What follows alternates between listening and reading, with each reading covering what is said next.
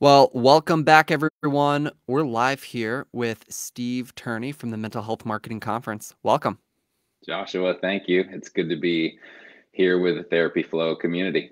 Yeah, well, I'm excited for this conversation. I've been excited for a couple months since we knew that this was happening. I'm excited for some of the questions and more specifically your answers that are bringing in. If this is your first introduction for Steve, he's the executive director, owner of the Mental Health Marketing Conference. It's the 7th year that this is happening. Yes. Okay, so seventh year that this is taking place. And it's a great conference that's all about marketing in the mental health space. So if you're following along, we're going to dig into that conversation a little bit today, learn a little bit from the wisdom and advice from Steve here, and then talk a little bit about this year's conference. So again, welcome. Tell us a little bit about yourself. How did you get into the conference? How's it been going the last couple of years? What do we need to know about Steve? Yeah. Well, that's such a cool introduction and opportunity to share with your group, which I think is largely private practice owners and individuals. So that's exactly who we talk to. And I think as a marketer, one thing I would just say, like my big thing out of the gate is that it does get overplayed, but your story really does matter. And your story can be super powerful. So I'll just share my story in a minute Yeah. to answer that question. And it doesn't start with me. Actually, 8 or 9 years ago, a friend of mine had a long-term relationship that uncovered some bipolar disorder in his significant other and caught him off guard, but he kind of walked through that with her for a long while. And the next relationship, there was a schizophrenic break. And, again, 8 or 9 years ago, this was a different time. It feels like it feels like Yeah. decades ago in some ways, especially when it comes to mental health awareness and stigma. So it uncovered his own ignorance. So he blended sort of the Venn diagram of his weakness in that area with his strength, which is community builder and marketer. And so Nashville is a healthcare hub, Nashville, Yeah. Tennessee, and he just started this conversation. He didn't intend for it to be an annual event, but then people kept showing up and wanting more, and so he kept pushing that rock by himself, really, for 3 or 4 years. Um, I came into the conversation. I turned 40, big round number, and I just used it as a way to sort of have a big moment in time. And so I went on a silent retreat in a monastery for a few days. And as it can happen when you have silence, some things happened, and Yeah. I came away with this message of help people in need as just an awareness of a real gap, sort of in the pie chart of my life and fulfilled life. So I started to fill up people's cars with gas, and then along the way, even though I realized that was a little bit clumsy, I thought, I know who I can really help, and I think it's me. I'm going to go engage with a licensed professional counselor. And that was not the first time I had done talk therapy, but it was certainly an answer for me to figure Yeah. out some of the hard yards and the work Right. involved. So fast forward, I'm having a coffee with a friend of this friend, Austin, and he is talking about how difficult it is to run an event. And I was talking with an event professional today, and they said, "Oh man, you said the dumbest thing possible to an event person, which was, how can I help?" But it was those four words. Yeah. And oh yeah, it's Like, I boy, didn't know can I what. use the help. Yeah, he's like, "Oh, right now."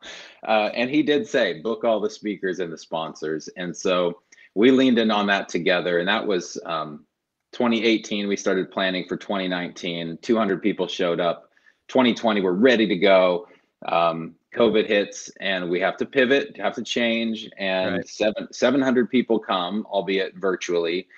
And then this we had to postpone in 2021 entirely, which was Yeah. very hard. It was sad for me.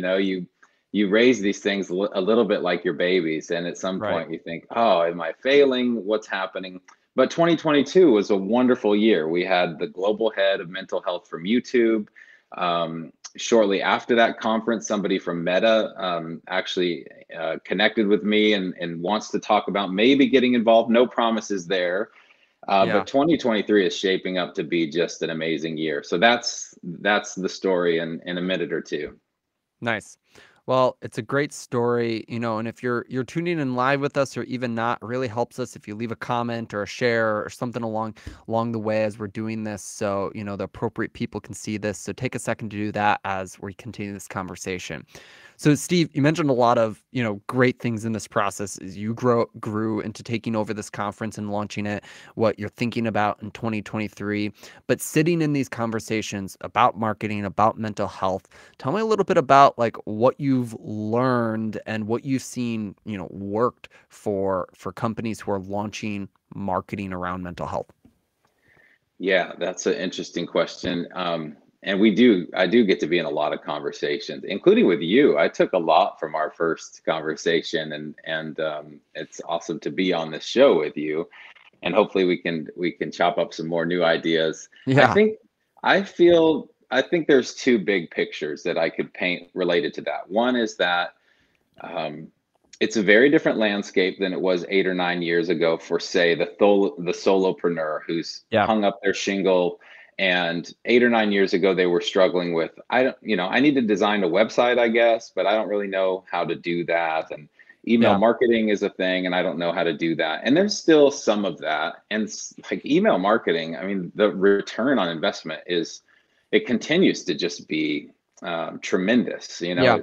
It had early mover advantage, and so it's one of those blocking and tackling moves that you can do really well to get people engaged with you and listening to what you're doing. But it's evolved. I mean, last year we had somebody on TikTok talking about how to do vertical video in Right. TikTok and how to bring mental health content into the world and realize who's on the other end of that, who's on the other end of both of those sides of the conversation. So the consumer, as well as the clinician or Yeah. expert or provider, whatever terminology we want to use.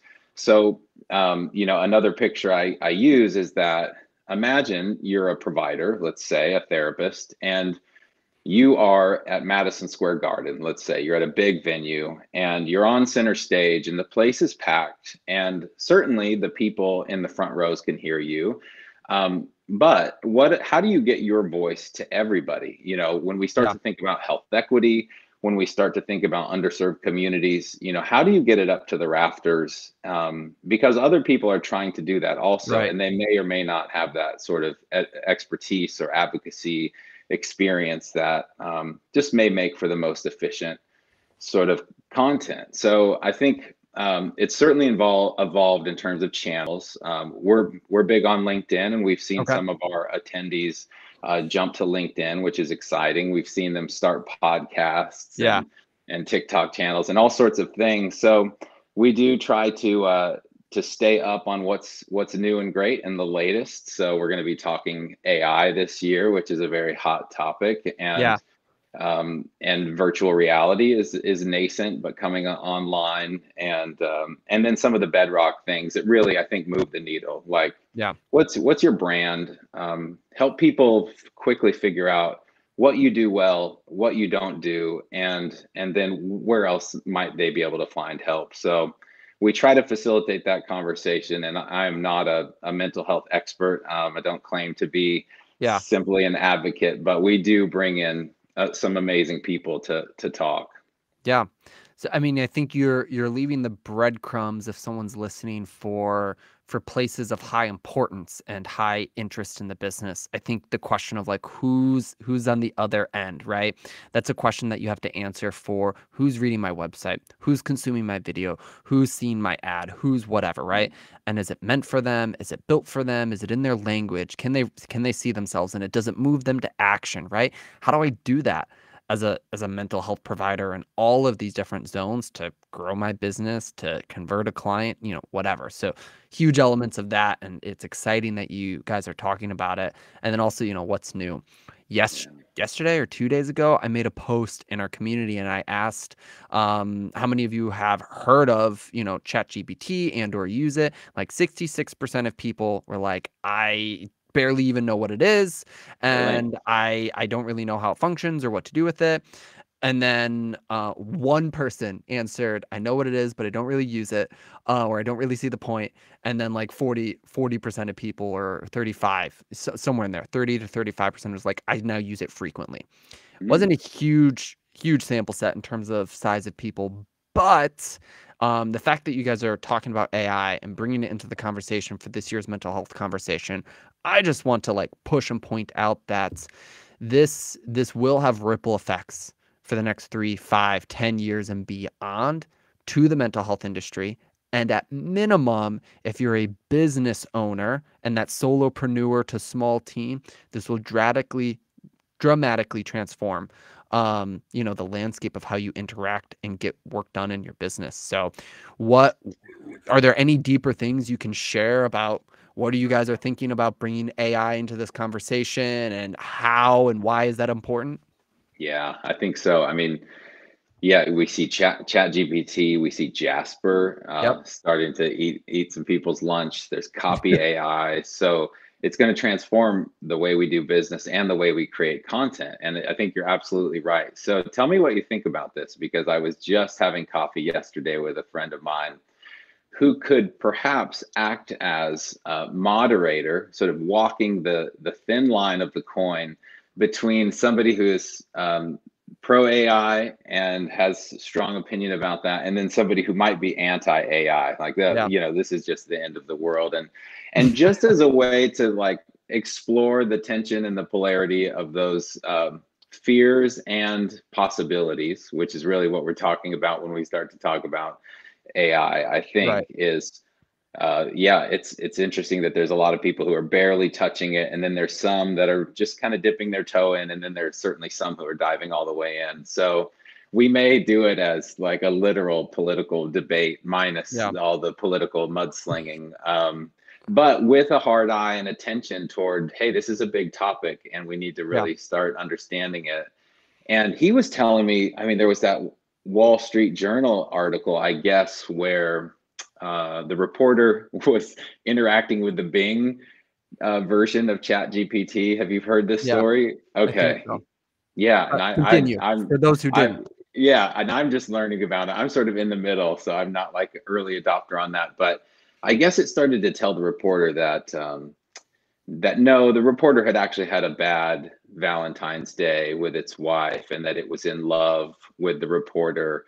And so, it just went down this path that was just absolutely bizarre. And the reporter eventually turned it off. And I might be getting my facts wrong, but I think that's the gist of the story. Right. So there is certainly a lot to be said for what is this thing? And ChatGPT is coming out with version 4. So Yeah. I mean, it's they're moving quick. Yeah. And I think, not to get too into the weeds on some of this, to bring it to its relevant point, I see two big categories.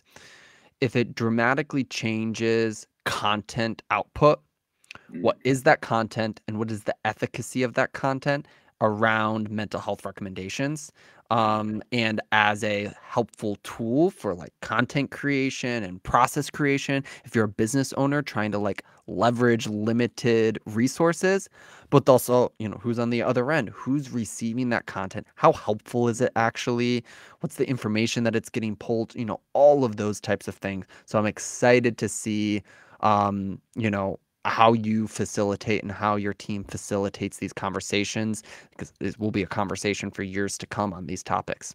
yeah. Speaking of facilitation, I wanted to talk a little bit about that. You're a huge networker and you're a huge facilitator and advocate in some of these things.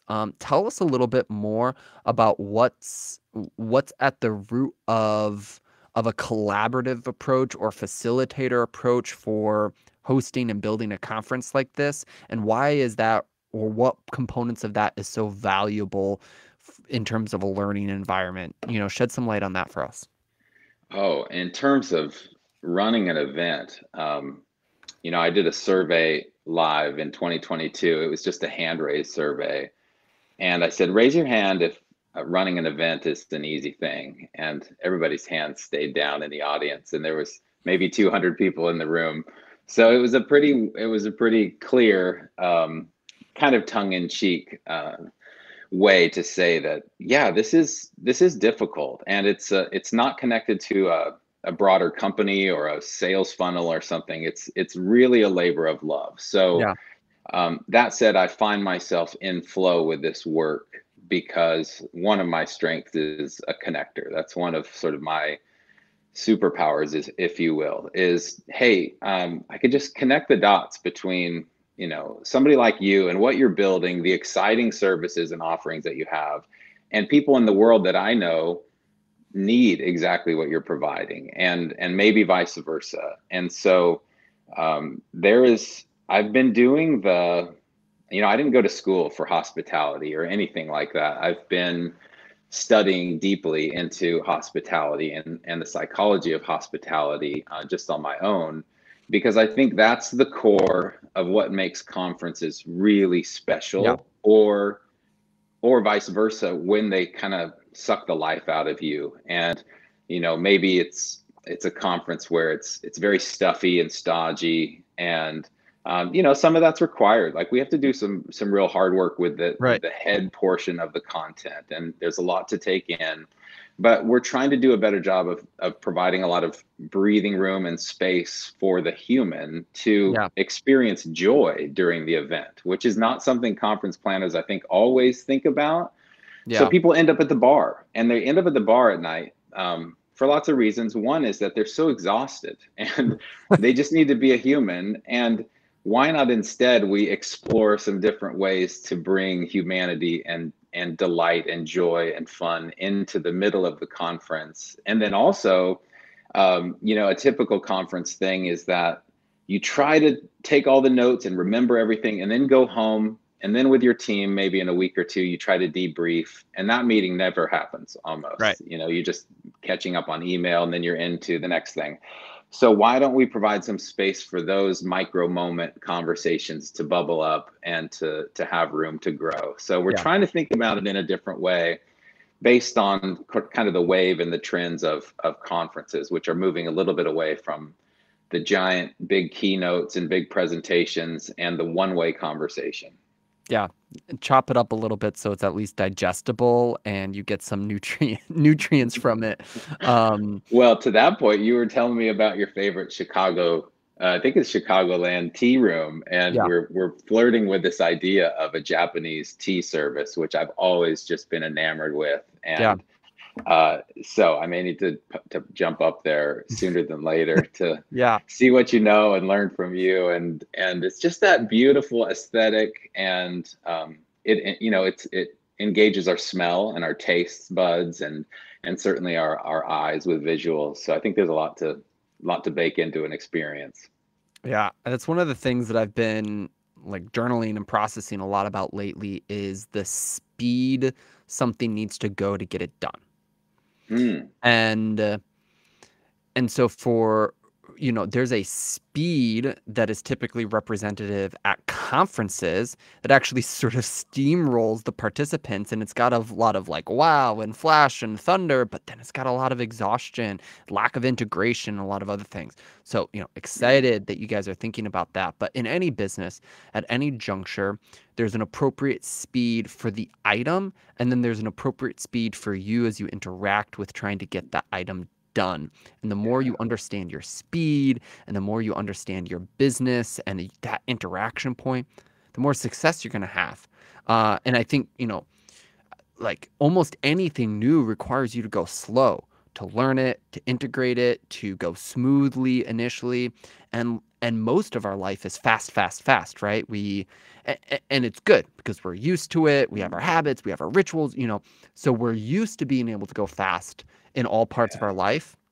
So if we have an inability to go slow for the new things or Mm. the things that need to be integrated, whatever that is, it ruins. So, whether it's a tea ceremony or micro moments to integrate, live there, digestible processes that will, that will pay out for the people who attend that conference, and that will pay out for the people who, um, think through those things appropriately. Mm.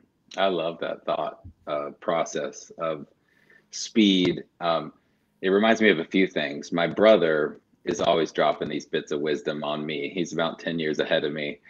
and he's a big F1 race car Okay. fan. Yeah. So he drops this quote from, I think it's one of the Andretti's, and I think it was maybe Mario Andretti, but he says, race cars have brakes so they go faster. So in life, specifically when we're in a moment of change management, or it's not simply a straightaway and we're all out to the floor, flooring it. When we have to make corners and shifts, you're exactly right. Like smooth, like slow and smooth is actually fast in the long run.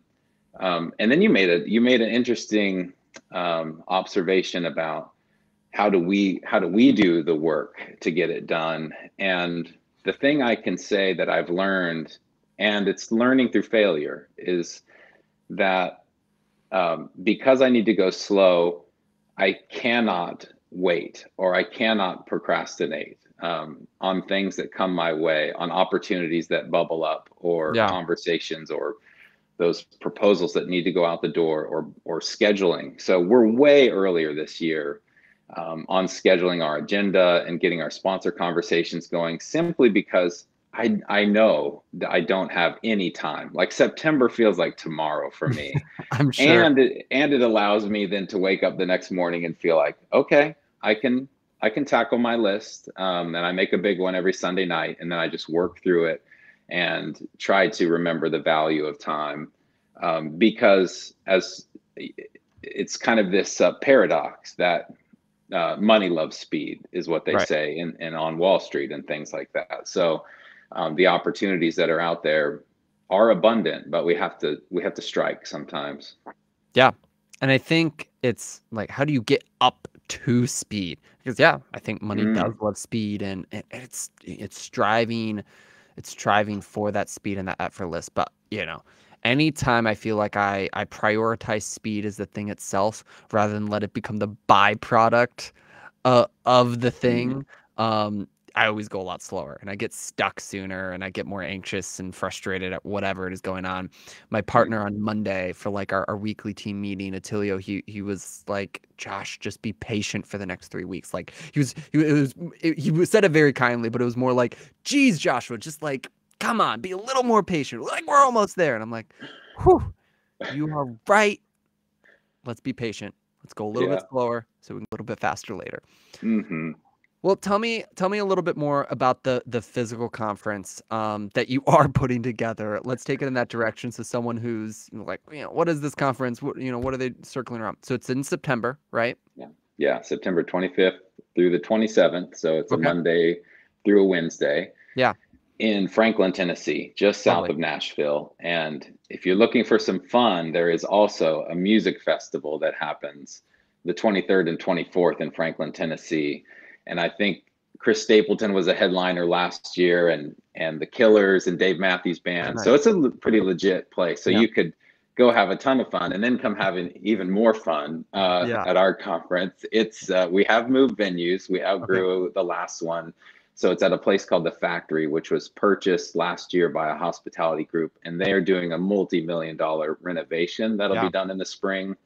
So parking is free and ample. It's there's boutiques and coffee shops where you can just chill. There's tacos. There's Nice. pizza. There's all sorts of things right down the hall. And then we have this space that can actually fit 700 to 900 people. And we're aiming for 500 this year, which represents 50% growth for us. And I wouldn't be surprised if we overshoot that or undershoot it a little bit. But the inclusivity of the group is just amazing. So Yeah.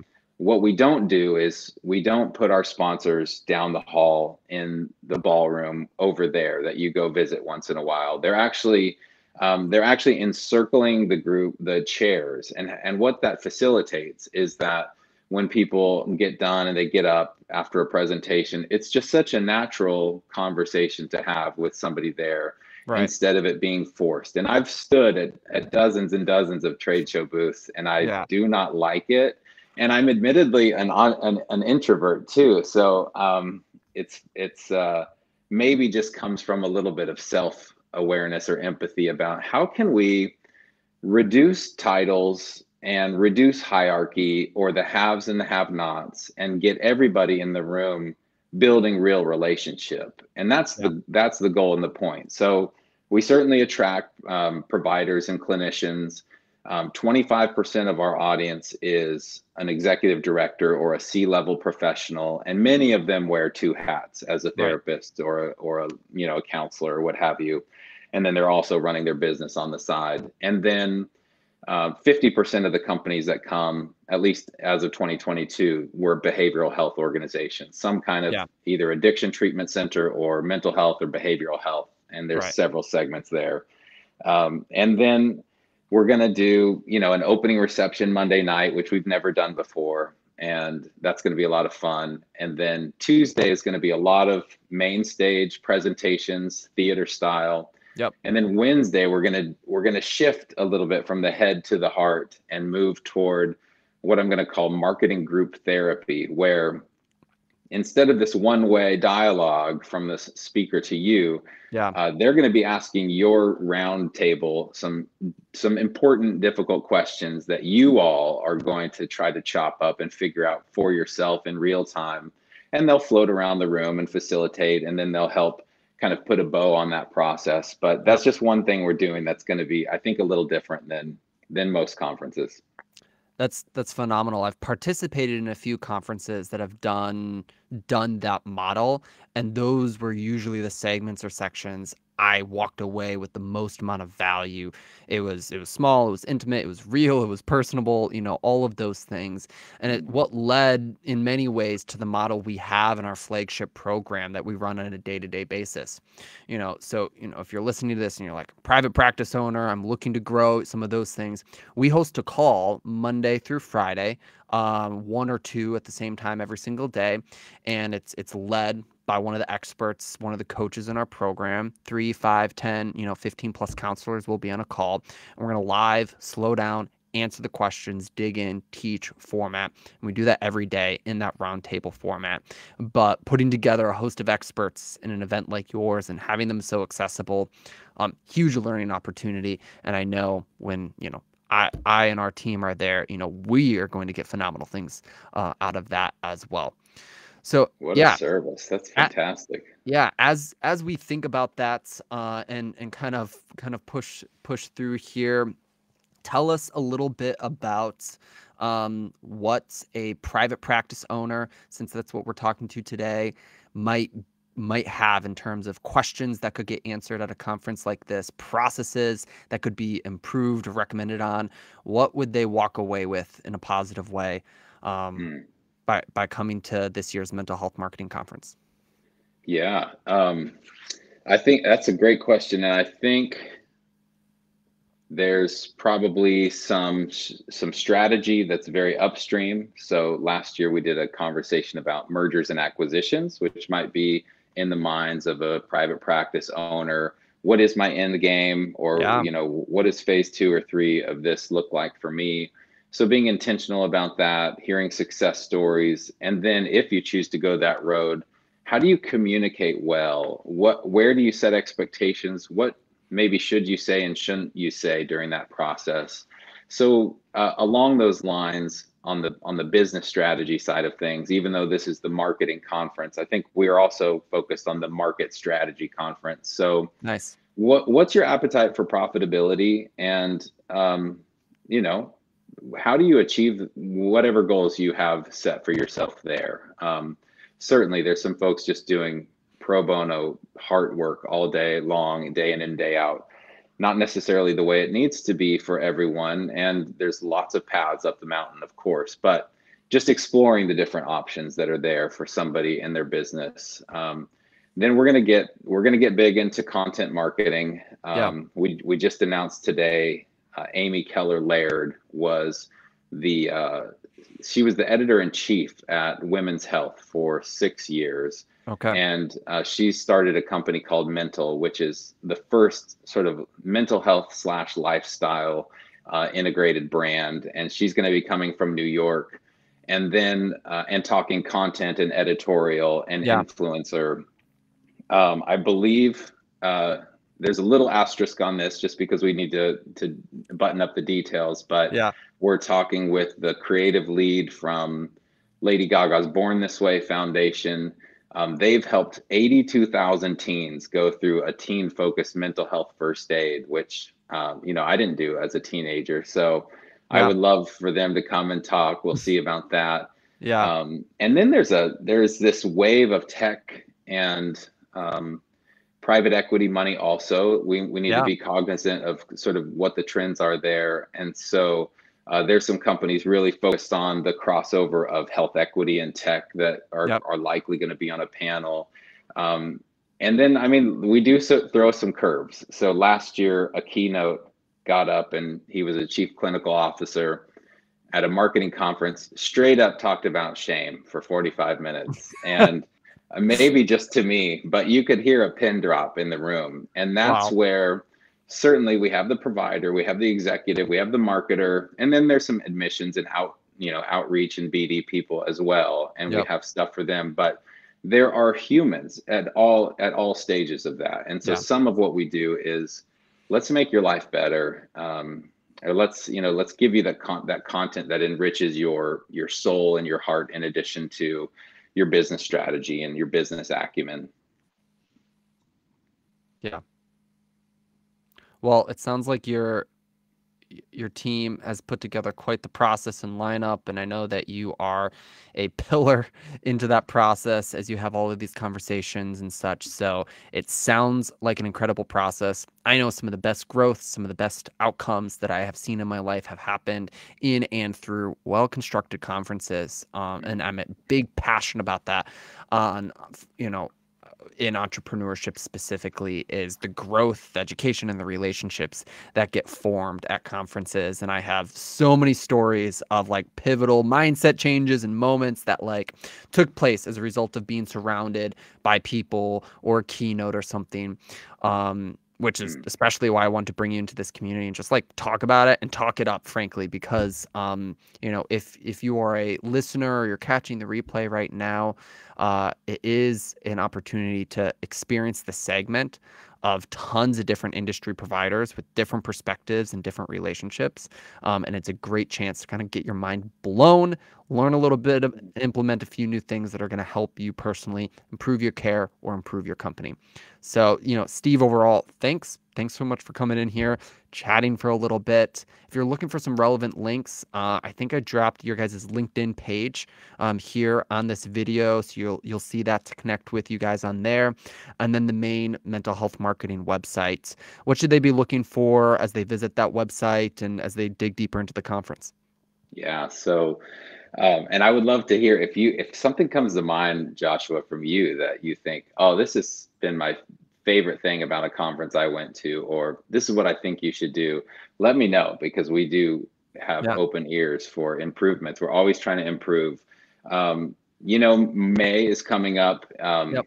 Mental Health Awareness Month. So we do have an early bird special that ends August 23, 1 month before the conference. But in the next 3 weeks, we're going to do two things. One is announce the 2023 agenda. Right Nice. now, the 2022 agenda is on our website if you need to see or want to see what we talked about last year. This year, the end of March, we'll drop the new agenda, and then we'll drop an extra early bird discount. That'll be good through the end of May 31st. So you can follow us on LinkedIn, is probably where we're busiest, although we do have a great resource this year to kick up Meta and Instagram for us. Finally, we need to eat our own dog food, of course, and do things well, or join our email list as well. You can do that Okay. from the website. Nice.